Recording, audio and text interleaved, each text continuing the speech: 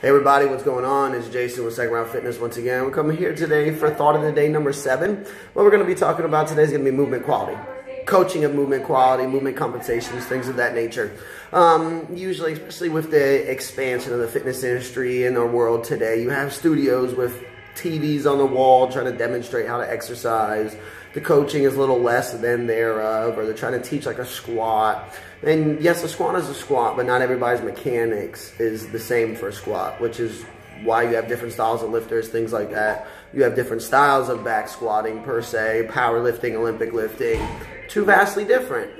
So if you go into a studio where they have something on the TV coaching and great, someone's telling you chest up to squat in the video yelling on a speaker, but if they don't understand that cue or how that internal cue relates to you and your movement pattern, what are they coaching? You know, so sometimes I love to ask people, try to question where you're going.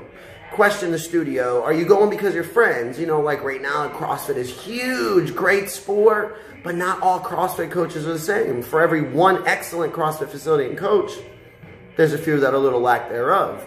We all have to learn, though. It's all a growth process, even for us coaches, very similar as the members that are coming in trying to learn what we're offering. But at the end of the day, it's about you, and it's about your health and longevity and teaching and educating you properly so that your movement patterns and quality are sufficing for what you need to do for your fitness goals. Again, Jason with Second Round Fitness. Check us out, social media, secondroundfitness.com. Talk to you guys soon.